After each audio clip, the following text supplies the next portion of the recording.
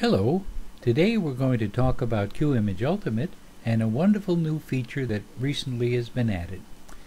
This feature will help us all to locate, maintain, sort, and manage our photographs.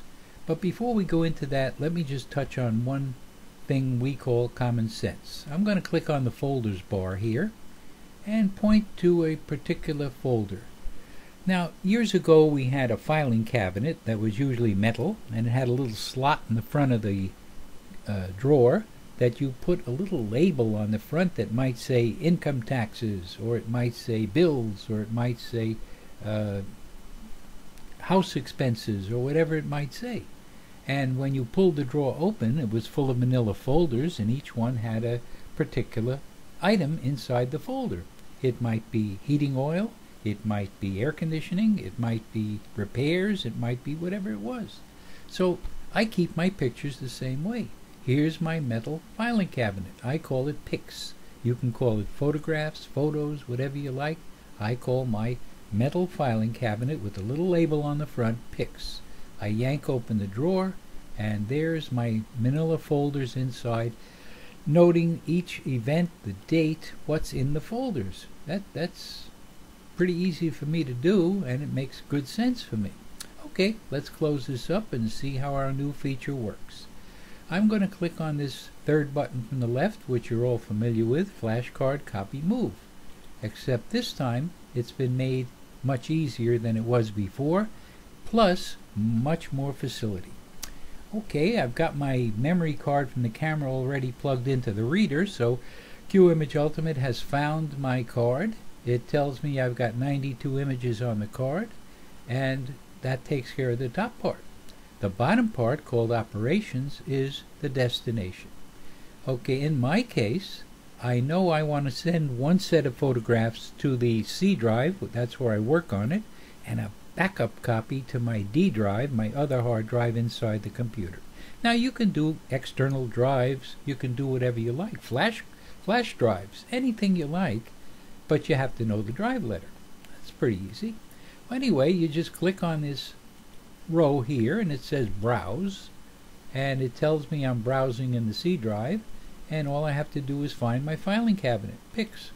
That's it. Click OK. That's how Pics got in there. And I do the same thing with the D drive. The right side, that's my folder. That's the one I want to name, because each time I come back with pictures on the camera, it's from a different event. So this guy, I just typed in Railroad Train Museum, March 5th, 2011. Then I right-clicked and I said copy that to all the rows so I can't make a typo. Okay? And I'm all set to go. Now all I got to do is click go. But before that, I just want to mention this I don't have to mess with anymore. It's there because my filing cabinet is my filing cabinet. Okay? And one other thing is that you can, if you want to, change this copy to move. If I do that, as soon as I move my pictures, the card, the memory card, will be erased, and I can go out, put it in the camera, and go out and take more pictures without having to reformat and all that kind of stuff.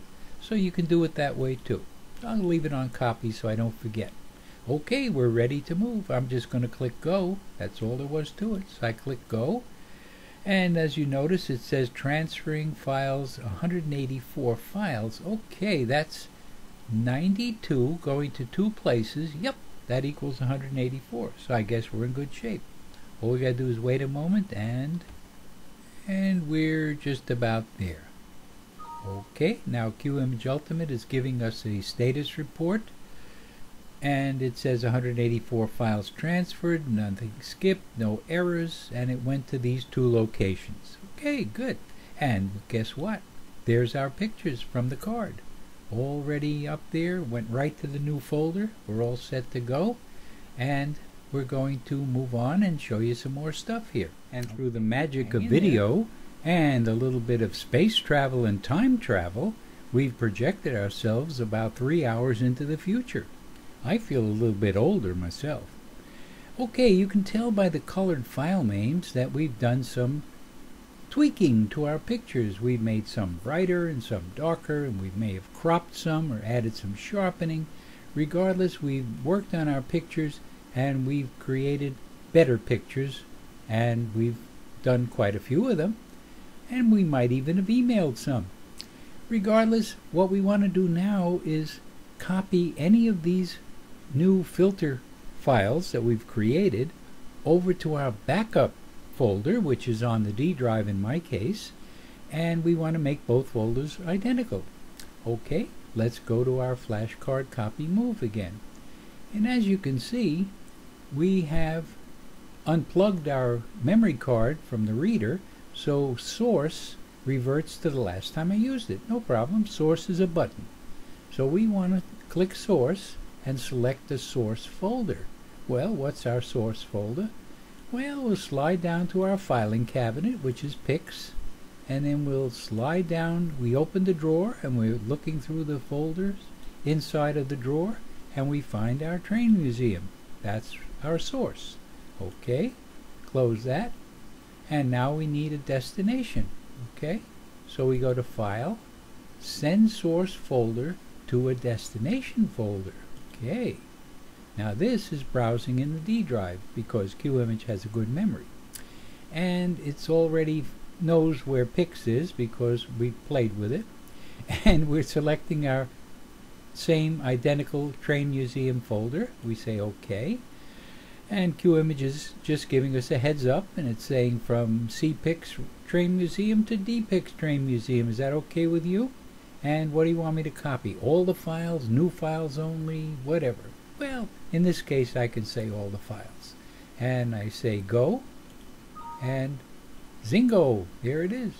It copied 47 files, and it skipped all the rest. Why did it skip it? Because they were already there. That's all. Made it 1, 2, 3 easy.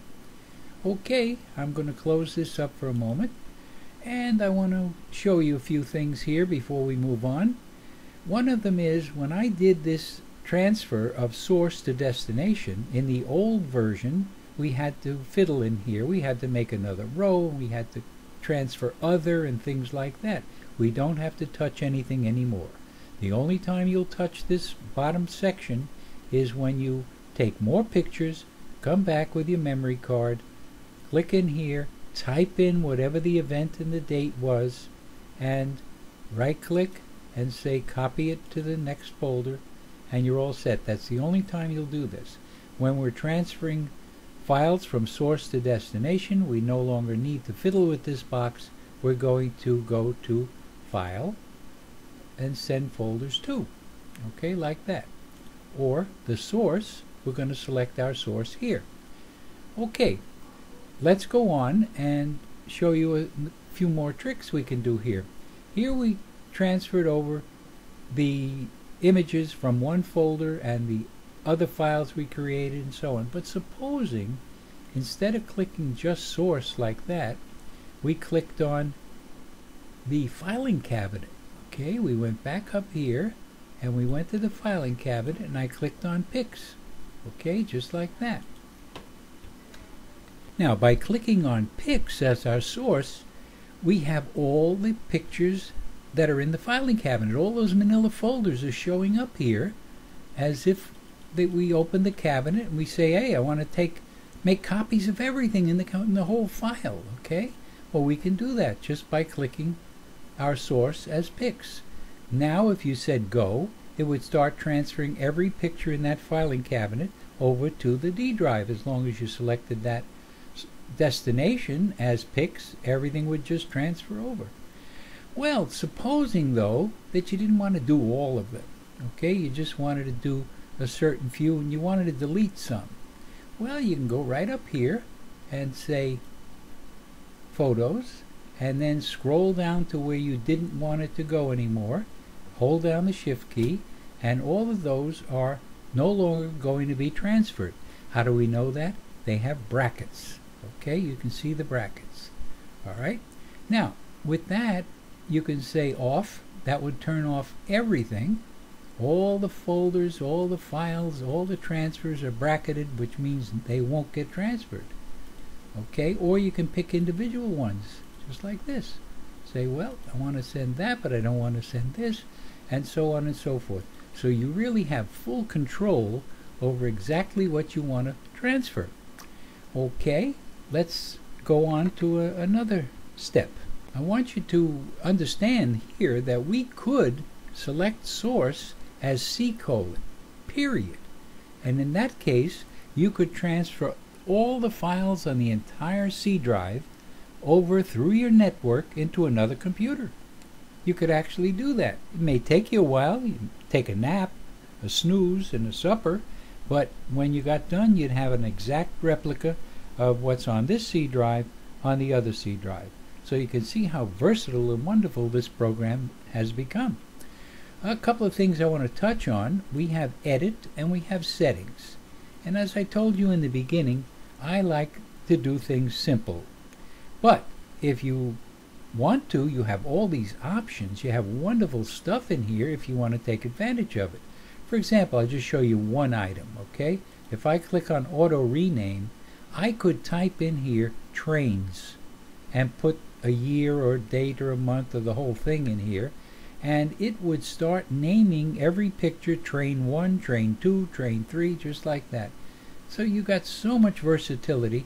You can do anything you want. You can place your raw photos in a raw folder separate. You can name it. You can make JPEGs. You can make TIFFs. You can put them in separate folders. You have all the versatility you could possibly want. But as you see, I have no check marks. I like to keep it simple and just run my stuff. Okay, but I did want to show you that so you know exactly what you can do. Okay, I guess we've covered most of it. We thank you very much for listening, and all your files that you transfer will always be safe. They won't be corrupted, they won't be lost, they won't be damaged, and they won't be erased. You've got perfect control and complete confidence. Thank you again. We'll talk to you next time.